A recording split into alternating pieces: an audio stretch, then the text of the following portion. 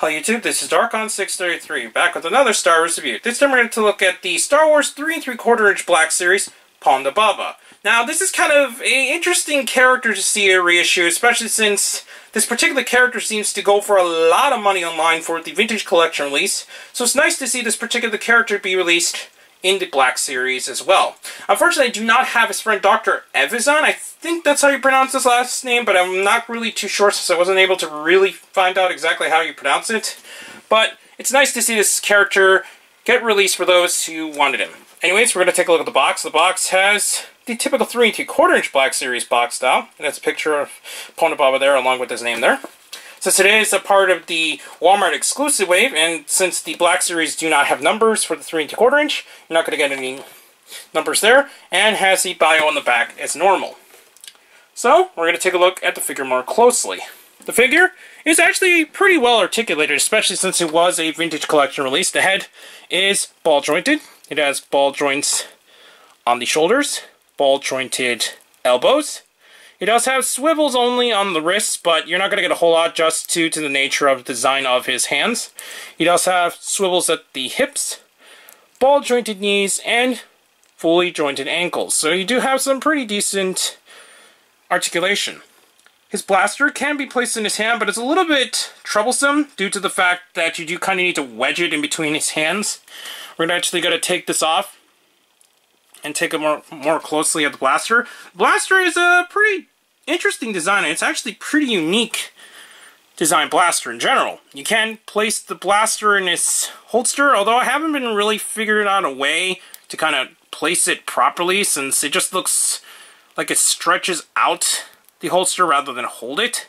I think it looks something like this when attached properly, but for some reason it just doesn't look right when I place it in. But other than that, that's pretty much it for the articulation. He does have a few accessories, since he is a character that got his arm cut off by Obi-Wan Kenobi in A New Hope. He does have an alternate arm, which can be separated into 3 pieces to represent his arm getting chopped off. Since you can actually unpeg this entire piece here and place on this version of the joint to represent his arm getting cut off. And just like in the film, you can keep the hand on the ground.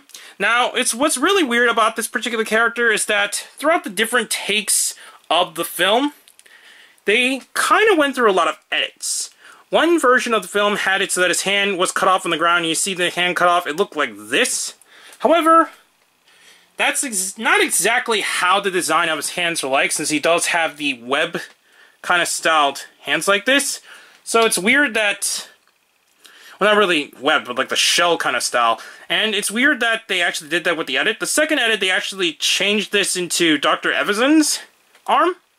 And once again, when they changed it again, they changed it so that this was the correct arm when cut off, which I don't know what happened exactly during the edit of the film or just the film in general, since it seems like they weren't quite sure what they were doing, at least for that scene, so that is weird how that turned out.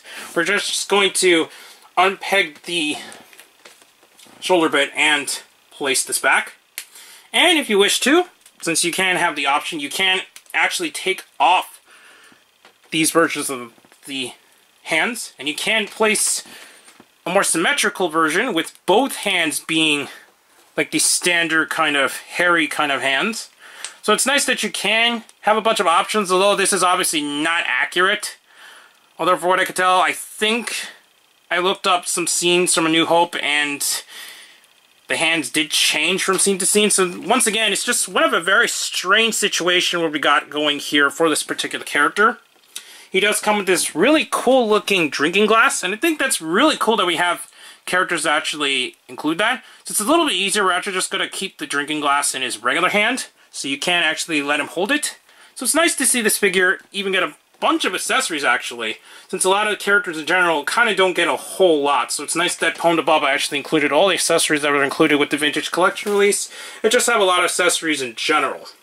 I got this at Walmart.com since they finally decided to stock for me, and it's a real pain to really track down any of the 3 3/4 Black Series figures outside of the very first wave of the 3 3/4 Black Series for The Force Awakens.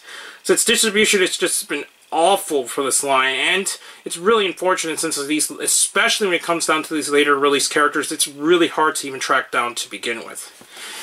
Anyways, please comment, subscribe, and check out Hero Club and Hirotaku. Also check out Twitter under Darkon633, and don't forget to check down the other channels down below. Please check the little bell at the bottom of the screen in order to see my content go up as soon as possible, and back with more Star Wars reviews. But for now, I'll be seeing you later, YouTube. Bye.